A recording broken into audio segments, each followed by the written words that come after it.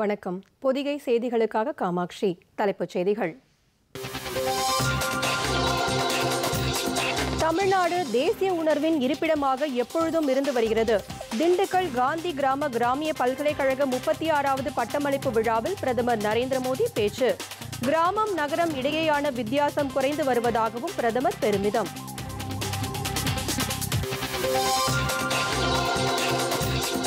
Digital பண பரிவர்த்தனையில் உலகிற்கே India முன் உதாரணமாக திகழ்கிறது. சென்னை மைசூரு இடையே வந்தே பாரத் விரைவு ரயில் சேவையை தொடங்கி வைத்து பிரதமர் நரேந்திர மோடி உரை.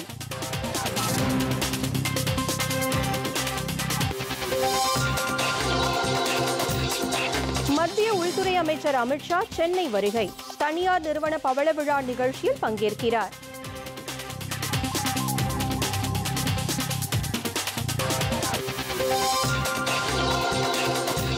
உலக பொருளாதார சவால்களை எதிர்கொள்ள அனைவரும் ஒன்றிணைந்து செயல்பட வேண்டும். மத்திய நிதியமைச்சர் நிர்மலா சீதாராமன் வலியுறுத்தல்.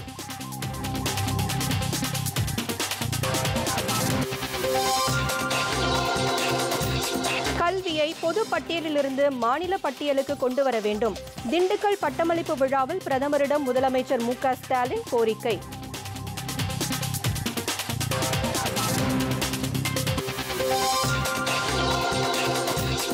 வங்கக்கடலில் உருவான காற்றழுத்த தாழ்வு பகுதியால் தமிழகம் புதுச்சேரியில் கனமழை. சென்னை உட்பட பல மாவட்டங்களில் பள்ளி கல்லூரிகளுக்கு இன்று விடுமுறை அறிவிப்பு.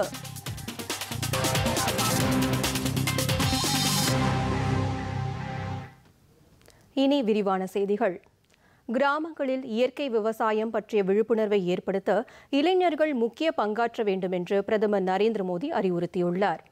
திண்டுக்கல் காந்தி கிராம கிராமிய நிகர்நிலை பல்கலைக்கழக 36வது பட்டமளிப்பு விழாவில் பங்கேற்று பேசிய பிரதமர், கிராமம் நகரம் இடையேயான வித்தியாசம் குறைந்து வருவதாகவும் தமிழ்நாடு தேசிய உணர்வின் இருப்பிடமாக திகழ்வதாகவும் தெரிவித்தார். திண்டுக்கல் காந்தி கிராமிய நிகர்நிலை பல்கலைக்கழக பட்டமளிப்பு விழாவில் பங்கேற்க தனி விமானம் மூலம் மதுரை வந்த பிரதமர் நரேந்திர மோடியை விமான நிலையத்தில் தமிழக ஆளுநர் ஆர்.என். ரவி வரவேற்றார். பின்னர் மதுரையில் இருந்து ஹெலிகாப்டர் மூலம் பிரதமர் திண்டுக்கல் சென்றார். அங்கு பிரதமர் நரேந்திர மோடியை ஆளுநர் ஆர்.என். ரவி, முதலமைச்சர் மு.க. ஸ்டாலின், மத்திய தகவல் ஒலிபரப்புத்துறை இணை அமைச்சர் எல். முருகன், மாநில கூட்டுறவுத்துறை அமைச்சர் ஐ. பெரியசாமி ஆகியோர் வரவேற்றனர். தொடர்ந்து சாலை மார்க்கமாக விழா நடைபெறும் பல்கலைக்கழகத்திற்கு பிரதமர் சென்றபோது வழிநெடுகிலும் பொதுமக்கள் பிரதமருக்கு உற்சாக வரவேற்பு அளித்தனர்.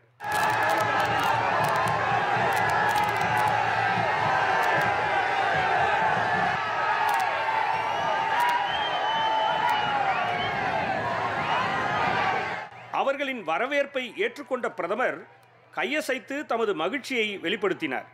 பல்கலைக்கழக விழா மேடைக்கு பிரதமர் வந்தபோது அவருக்கு பாரம்பரிய முறைப்படி செண்டை மேளங்கள் முழங்க உற்சாக வரவேற்பு அளிக்கப்பட்டது.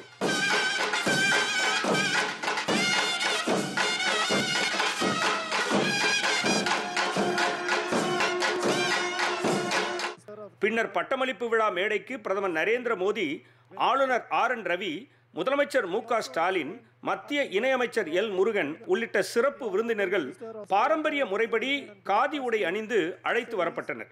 இவ்விழாவில் பல்கலைக்கழக துணைவேந்தர் குர்மித் சிங் வரவேற்பு உரை ஆற்றினார். பல்கலைக்கழக வேந்தர் அண்ணாமலை பட்டங்களை அறிவித்தார். தொடர்ந்து பிரதமர் நரேந்திர மோடி 4 மாணவர்களுக்கு தங்கப் பதக்கங்களை வழங்கி மாணவ மாணவிகளுக்கு பட்டங்களை வழங்கி வாழ்த்தினார்.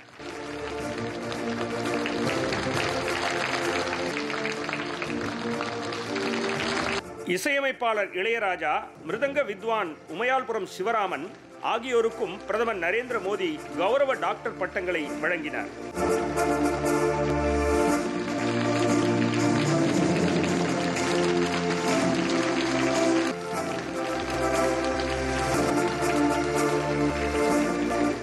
தொடர்ந்து பிரதமர் நரேந்திர மோடியை பல்கலைக்கழக வேந்தர் அண்ணாமலை கௌரவித்தார். பின்னர் பிரதமர் நரேந்திர மோடி பட்டமளிப்பு விழா உரை நிகழ்த்தினார். அப்பொழுது பேசிய அவர், காந்தி கிராம் பல்கலைக்கழகத்தில் பட்டம் பெற்ற அனைவருக்கும் தமது வாழ்த்துக்களை தெரிவித்துக் கொண்டார். மேலும் பேசிய பிரதமர், கிராமம் நகரம் இடையேயான வித்தியாசம் குறைந்து வருவதாக தெரிவித்தார். நகரங்களுக்கு இணையாக கிராமங்கள் வளர்ச்சியடைந்து வருவதாக அவர் கூறினார். காதி பொருட்களின் உற்பத்திக்கு மத்திய அரசு முக்கியத்துவம் அளித்து வருவதாக பிரதமர் தெரிவித்தார். உள்நாட்டு உற்பத்தியின் தொடக்கமான சுதேசி இயக்கத்திற்கு தாயகமாக தமிழகம் விளங்கியதாக அவர் கூறினார். கடந்த ஓராண்டில் காதி பொருட்களின் உற்பத்தி 300% அதிகரித்துள்ளதாக தெரிவித்த பிரதமர், ஒரே ஆண்டில் 1,00,000 கோடி ரூபாய் அளவிற்கு உற்பத்தி செய்யப்பட்டுள்ளதாக கூறினார். கிராமப்புற வளர்ச்சிக்காக மத்திய அரசு பல்வேறு நடவடிக்கைகளை எடுத்து வருவதாக குறிப்பிட்ட அவர், சுகாதாரம், போக்குவரத்து மேம்பாடு, மின்சார வசதி, குடிநீர் இணைப்பு உள்ளிட்ட அடிப்படை வசதிகளை மேம்படுத்த அரசு எடுத்த நடவடிக்கைகளை பட்டியலிட்டார். Khadi had been neglected and forgotten for a long time. But through the call of Khadi for Nation, Khadi for Fashion, it had become very popular. In the last 8 years, the sales of the Khadi sector saw an increase of over 300%. Khadi and Village Industries Commission had had a record turnover of over rupees 1 lakh crore last year. Now, even global fashion brands are taking to Khadi because it is an eco-friendly fabric, good for the planet. This is not a revolution of mass production. This is the revolution of production by the masses. Mahatma Gandhi saw Khadi as a tool of self-reliance in villages. In the self-reliance of villages, he saw the seeds of self-reliant India. Inspired by him, we are working towards Atmanirbhar Bharat. Tamil Nadu was a key center of the Swadeshi movement. It will once again play an important role in Atmanirbhar Bharat. இயற்கை விவசாயத்திற்கு முன்னுரிமை வழங்கும் வகையில் அரசு நடவடிக்கை எடுத்துள்ளதாக கூறிய அவர், இளைஞர்களிடையே இயற்கை விவசாயத்தின் மீதான ஆர்வம் அதிகரித்துள்ளதாக கூறினார். அடுத்த 25 ஆண்டுகளில் இந்தியாவை வல்லரசு நாடாக உருவாக்கிட அனைவரும் இணைந்து பணியாற்ற வேண்டும் என்று பிரதமர் நரேந்திர மோடி வலியுறுத்தினார். In the last year's budget, we came out with a policy related to natural farming. You can play an important role in creating awareness about natural farming in villages. Regarding sustainable farming, there is one more important point youth must focus upon. The time has come to save agriculture from monoculture. Many native varieties of grains, millets, and other crops need to be revived. Many kinds of millets are mentioned even in the Sangama era. They were loved by the people of ancient Tamil Nadu. Tamil Nadu எப்பொழுதும் தேசிய உணர்வு மிக்கதாக இருக்கிறது என்றும், காசியில் நடைபெறும் தமிழ் சங்கமம் விழாவில் தமிழகத்தின் மொழி, கலாச்சாரம், பண்பாடு ஆகியவை கொண்டாடப்படும் என்றும், பெண்களின் முன்னேற்றத்தில் தமிழகம் சிறந்து விளங்குகிறது என்றும் பிரதமர் தமது உரையில் தெரிவித்தார். Today, I am in a region which has seen the power of Nari Shakti. This is where Rani Velu Nachiyar stayed when she was preparing to fight the British. I see young women graduating here as the biggest change makers. You will help rural women succeed. Their success is the nation's success. Friends, at a time when the world faced the worst crisis in a century, India has been a bright spot. Be it the world's largest vaccine drive, food security for the poorest, or being the world's growth engine, India has shown what it is made of. The world expects India to do great things because India's future is in the hands of a can-do generation of youth. விழாவில் பிரதமர் நரேந்திர மோடி, ஆளுநர் R. N.. Ravi, முதலமைச்சர் மு.க. ஸ்டாலின், மத்திய இணையமைச்சர் L. Murugan ஆகியோருக்கு பல்கலைக்கழக வேந்தர் அண்ணாமலை நினைவு பரிசினை வழங்கினார். விழா நிறைவு பெற்றதும் மதுரை சென்ற பிரதமர் நரேந்திர மோடிக்கு பொதுமக்கள் வழிநெடுகிலும் உற்சாக வழி அனுப்பி வைத்தனர்.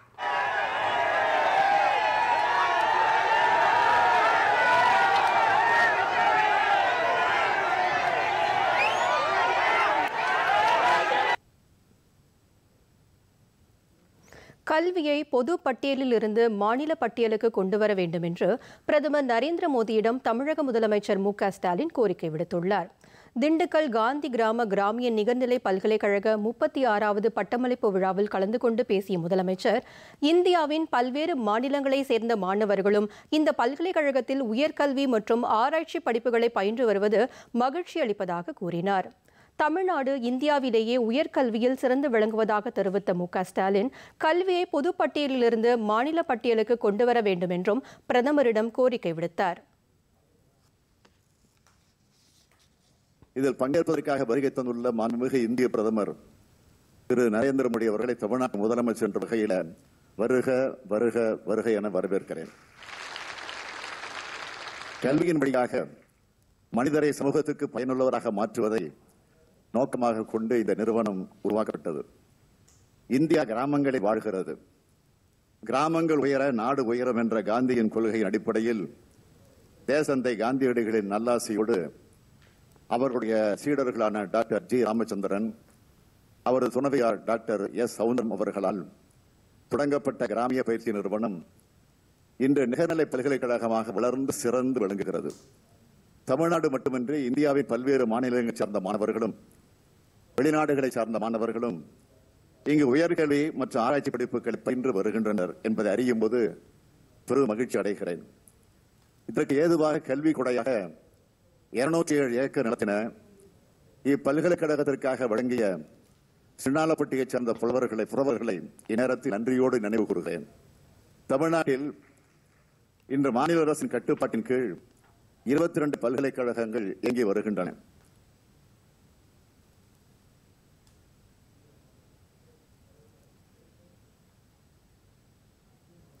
சமூக உள்கட்டமைப்பு, டிஜிட்டல் துறை, மக்கள் நலன் உள்ளிட்ட அனைத்திலும் இந்தியாவின் முன்னேற்றம் ஈடு இணையற்றது என்று பிரதமர் நரேந்திர மோடி தெரிவித்துள்ளார்.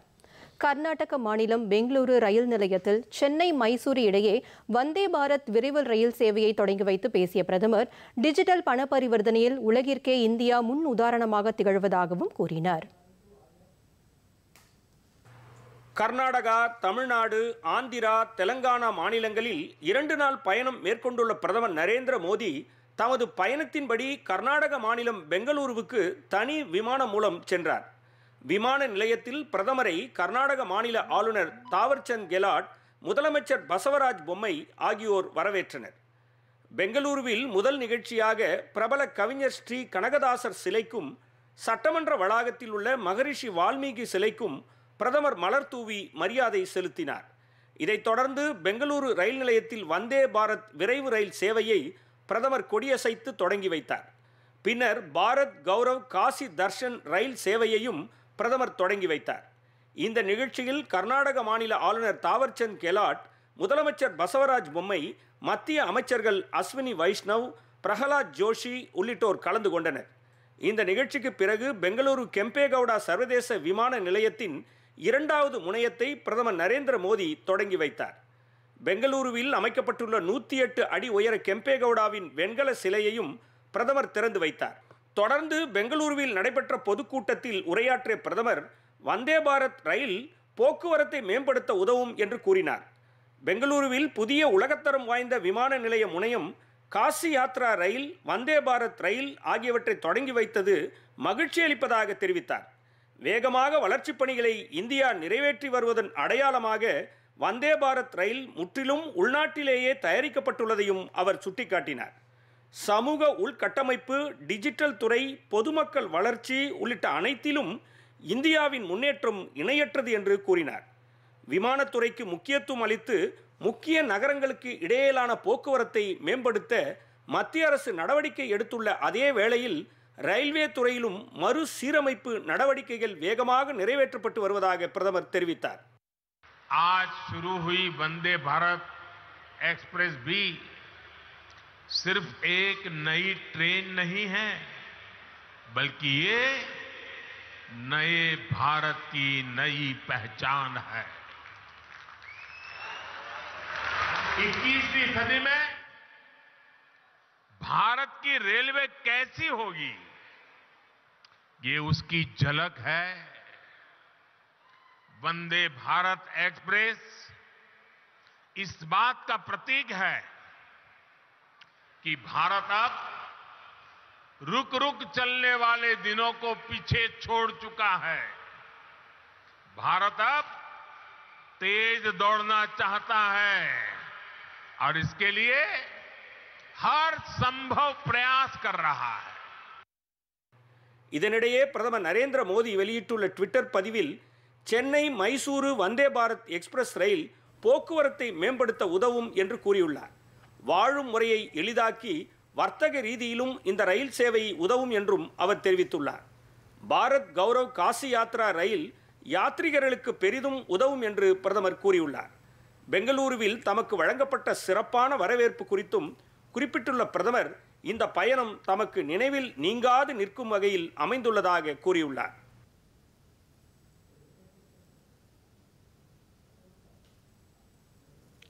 பிரதமர் நரேந்திர மோடி பெங்களூருவில் தொடங்கி வைத்த முதல் வந்தே பாரத் விரைவு ரயிலுக்கு ஜோலார்பேட்டை, காட்பாடி உள்ளிட்ட ரயில் நிலையங்களில் பொதுமக்கள் உற்சாக வரவேற்பு அளித்தனர்.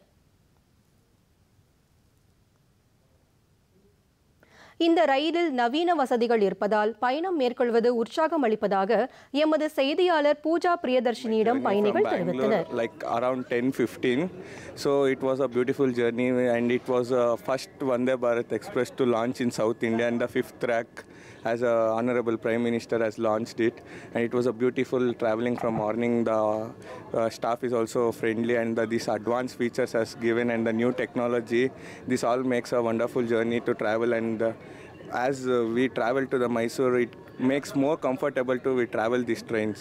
Okay, when we see a normal train, like the comfortable way, this is very comfortable. Like the Vande Bharat is actually a 3 to 4 hours journey. For in 3 to 4 hours journey, it's really very comfortable. And apart from that, the hygienic is very good and staff are very friendly.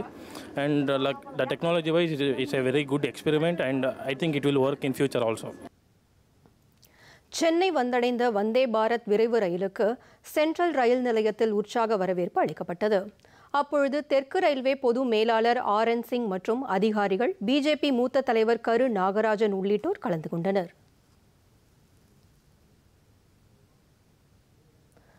பிரதமர் நரேந்திர மோடி ஆந்திரா, தெலங்கானா மாநிலங்களில் பல்வேறு நலத்திட்டங்களை இன்று தொடங்கி வைக்கிறார். ஆந்திர மாநிலம் விசாகப்பட்டினத்தில் பல்வேறு திட்டங்களுக்கு பிரதமர் அடிக்கல் நாட்டுகிறார். 3750 கோடி ரூபாய் மதிப்பிலான ராய்ப்பூர் விசாகப்பட்டினம் இடையேயான பொருளாதார மண்டல 6 வழி பாதை சாலை திட்டத்திற்கு அடிக்கல் நாட்டுகிறார். பின்னர் 2900 கோடி ரூபாய் மதிப்பிலான ONGC நிறுவனத்தின் புதிய திட்டத்தையும் பிரதமர் நாட்டுக்கு அர்ப்பணிக்கிறார். பிற்பகல் தெலங்கானா மாநிலம் ராமகுண்டம் உரம் மற்றும் ரசாயன தொழிற்சாலையை பார்வையிட்டு 9500 கோடி ரூபாய் மதிப்பிலான பல்வேறு திட்டங்களுக்கு அடிக்கல் நாட்டியும் நிறைவடைந்த திட்டங்களையும் பிரதமர் நரேந்திர மோடி தொடங்கி வைக்கிறார்.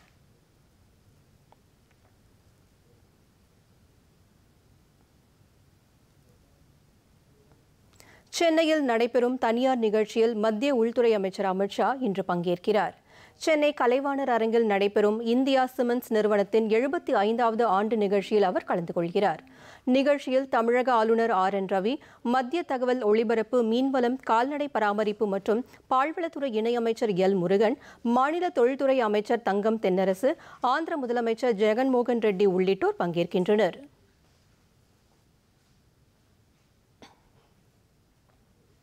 நிகழ்ச்சியில் கலந்து கொள்ள புதுதில்லியிலிருந்து நேற்றிரவு சென்னை விமான நிலையம் வந்தடைந்த மத்திய அமைச்சர் அமித் ஷாவை மத்திய இணையமைச்சர் L முருகன் மற்றும் பிஜேபி மூத்த நிர்வாகிகள் வரவேற்றனர்.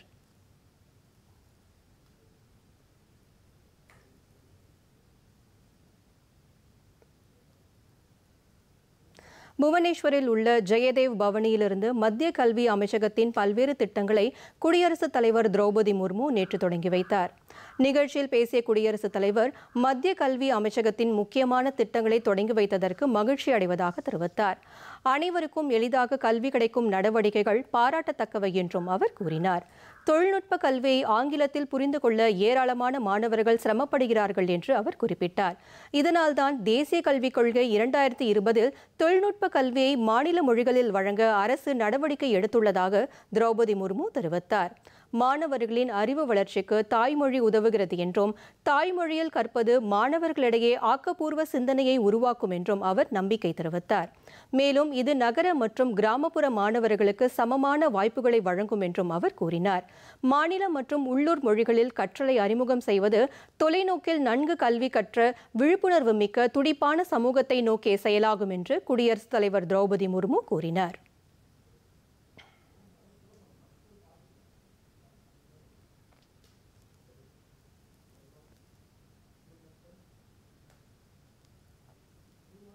உலக அளவிலான பொருளாதார சவால்களை எதிர்கொள்ள அனைவரும் ஒன்றிணைந்து செயல்பட வேண்டும் என்று மத்திய நிதியமைச்சர் நிர்மலா சீதாராமன் கூறியுள்ளார். புதுதில்லியில் இந்தியா அமெரிக்கா இடையிலான வர்த்தக மற்றும் முதலீட்டு வாய்ப்பு குறித்த கருத்தரங்கில் கலந்து கொண்டு பேசிய அவர், தற்போதைய உலக பொருளாதார வளர்ச்சி நிலை மிகுந்த சவால் நிறைந்துள்ளதாக காணப்படுகிறது என்றார். உலக பொருளாதார வளர்ச்சியின் தாக்கத்திலிருந்து இந்தியா தனிமைப்படுத்தப்படவில்லை என்றும் நாட்டின் பொருளாதார வளர்ச்சி பாதையின் முக்கிய காரணியாக வெளிநாட்டு முதலீட்டை இந்தியா வரவேற்பதாகவும் அவர் தெரிவித்தார். அடுத்த 10 முதல் 15 ஆண்டுகளில் உலகின் பொருளாதார வளர்ச்சியடைந்த முதல் 3 நாடுகளில் இந்தியா ஒன்றாக இருக்கும் என்று அமைச்சர் நிர்மலா சீதாராமன் நம்பிக்கை தெரிவித்தார். Our meeting today will lend greater vigor to our economic relationship, strengthen business-to-business links, and facilitate coordinated policy stance to address the pressing global economic challenges. நிகழ்ச்சியில் பேசிய அமெரிக்க நிதியமைச்சர் ஜெனட் எலன், வலுவான வர்த்தகம், முதலீடு, இருதரப்பு உறவுகள், பொருளாதாரம் மற்றும் நிதி சார்ந்த ஒத்துழைப்பு இந்தியா அமெரிக்கா இடையிலான நட்புறவில் முக்கிய பங்காற்றுவதாக தெரிவித்தார்.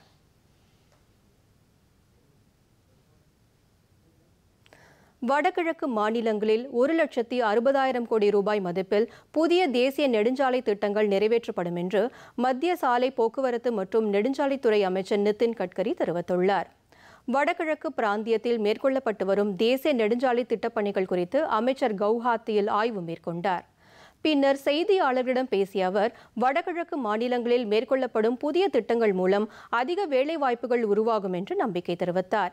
அனைத்து வளர்ச்சி பணிகளுக்காகவும் நிலங்களை கையகப்படுத்தும் பணிகளை வடகிழக்கு மாநிலங்கள் விரைவுபடுத்த வேண்டும் என்றும் நிதின் கட்கரி கேட்டுக்கொண்டார். बाद में ऑनगोइंग प्रोजेक्ट 4,632 करोड़ के 79,741 करोड़ रुपए के ऑनगोइंग प्रोजेक्ट्स हैं और अपकमिंग प्रोजेक्ट जो है वो 6,378 किलोमीटर, ये 1,41,825 करोड़ रुपए के है. अगर इसकी टोटल की जाए तो ये our department is doing only in road project the work of 2,60,000 crore, ये अभी तक का है.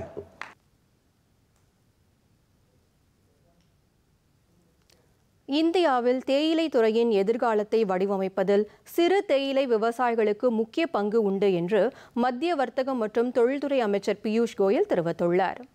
இந்திய தேயிலை சங்கத்தின் சர்வதேச சிறு தேயிலை உற்பத்தியாளர்கள் மாநாட்டில் கலந்து கொண்டு அவர் உரையாற்றினார். தேயிலை விவசாயிகளை தன்னிறைவாக மாற்றவும், உள்ளூர் விநியோக சங்கிலிகளை வலுப்படுத்தவும் தேயிலை துறையை நவீனமயமாக்க வேண்டும் என அமைச்சர் கேட்டுக்கொண்டார். தேயிலை ஏற்றுமதியை அதிகரிப்பதற்கும் சிறு தேயிலை விவசாயிகளை வலுப்படுத்தவும் இந்திய தேயிலை சங்கம் மேற்கொண்டுள்ள பணிகளையும் அவர் பாராட்டினார்.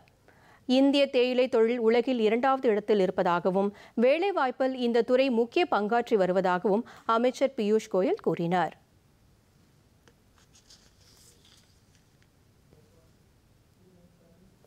ஹிமாச்சல பிரதேச சட்டப்பேரவை தேர்தலுக்கான வாக்குப்பதிவு சற்று முன் தொடங்கியது. மாலை 5 மணி வரை வாக்குப்பதிவு நடைபெறும். 68 தொகுதிகளை கொண்ட இமாச்சல பிரதேச சட்டப்பேரவைக்கு ஒரே கட்டமாக இன்று வாக்குப்பதிவு நடைபெறுகிறது. தேர்தல் களத்தில் 24 பெண்கள் உட்பட 412 பேர் உள்ளனர். வாக்குப்பதிவை அமைதியாக நடத்த தேர்தல் ஆணையம் விரிவான ஏற்பாடுகளை செய்துள்ளது. வாக்குப்பதிவை முன்னிட்டு பலத்த பாதுகாப்பு ஏற்பாடுகள் செய்யப்பட்டுள்ளன.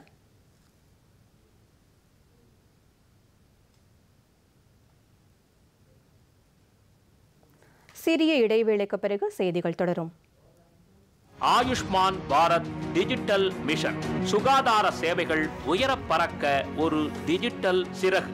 இந்த ஆயுஷ்மான் பாரத் டிஜிட்டல் மிஷன் திட்டத்தால் கிடைக்கும் வசதிகள் என்னவென்று பார்த்தோமேயானால், முதலாவதாக உடல் நலம் பற்றிய ஆவணங்கள் எங்கேயும் எப்போதும் நமக்கு டிஜிட்டல் மூலமாக கிடைக்கும். மருத்துவமனைகள் மற்றும் மருத்துவர்கள் பற்றிய விவரங்களை எளிதில் அறியலாம். அவர்களிடமிருந்து சேவைகளை எளிதில் பெறலாம்.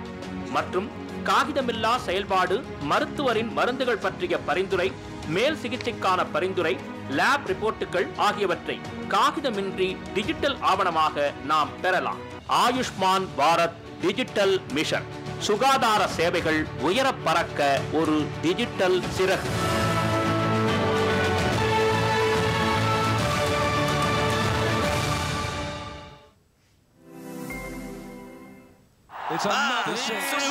ரீசார்ஜ், சீக்கிரம் ரீசார்ஜ் பண்ணு. என்ன பண்ணீங்க? மேட்ச் போச்சு. பேமெண்ட் எப்படி பண்றது? டோக்கனைஸ் கார்டு மூலமா. டோக்கன்? ஆன்லைன் பேமெண்ட்டுக்காக RBI டோக்கனைசேஷன் கொண்டு வந்திருக்கு. ஒரே தடவை கார்டு டீடைல்ஸ், OTP, CVV போட்டு டோக்கன் ஜெனரேட் பண்ணுங்க. கார்டுக்கும் பாதுகாப்பு, அடிக்கடி டீடைல்ஸ் நிரப்ப வேண்டாம். அதே வசதி, அதிக பாதுகாப்பு. ஆல்ரவுண்டர். அதான் நான். RBI சொல்கிறது, விவரமா இருங்க, எச்சரிக்கையா இருங்க.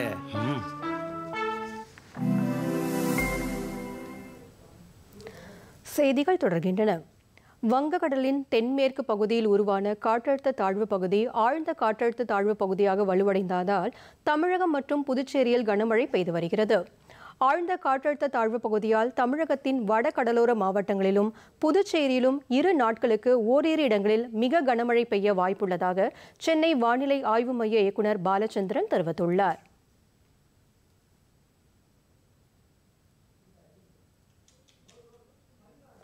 மேலும் திருவள்ளூர், சென்னை, செங்கல்பட்டு, காஞ்சிபுரம், விழுப்புரம், அரியலூர், பெரம்பலூர், மயிலாடுதுறை, நாகை, திருவாரூர், கடலூர் உள்ளிட்ட 17 மாவட்டங்கள் மற்றும் புதுச்சேரி, காரைக்கால் பகுதிகளில் ஓரிரு இடங்களில் கன முதல் மிக கனமழைக்கு வாய்ப்புள்ளதாக தெரிவிக்கப்பட்டுள்ளது. இதைத் தொடர்ந்து வேலூர், ராணிப்பேட்டை, திருவண்ணாமலை, கள்ளக்குறிச்சி, சேலம், ஈரோடு, நாமக்கல் உள்ளிட்ட 16 மாவட்டங்களில் ஓரிரு இடங்களில் கனமழைக்கு வாய்ப்புள்ளதாகவும் கூறப்பட்டுள்ளது. தொடர் மழை காரணமாக சென்னை உட்பட பல மாவட்டங்களில் பள்ளி, கல்லூரிகளுக்கு இன்று விடுமுறை அறிவிக்கப்பட்டுள்ளது. குமரி கடல் பகுதிகள், லட்சத்தீவு, மாலத்தீவு பகுதிகள், தென்கிழக்கு அரபிக்கடல் மற்றும் கேரள கடலோர பகுதிகளில் சூறாவளி காற்று மணிக்கு 40 முதல் 55 கிலோமீட்டர் வேகத்தில் வீசக்கூடும் என்பதால் மீனவர்கள் இப்பகுதிகளுக்கு செல்ல வேண்டாம் என்று அறிவுறுத்தப்படுகிறார்கள். ஒரு இடங்களில் கனமழையும் பெய்யக்கூடும்.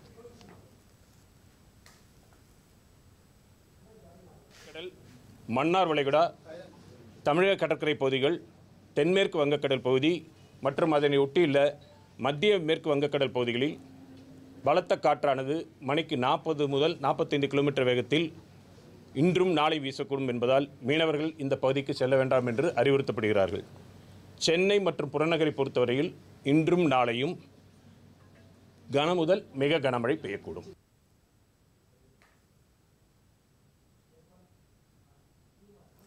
இத்துடன் செய்திகள் நிறைவடைந்தன. மீண்டும் செய்திகள் முற்பகல் 11 மணிக்கு. வணக்கம்.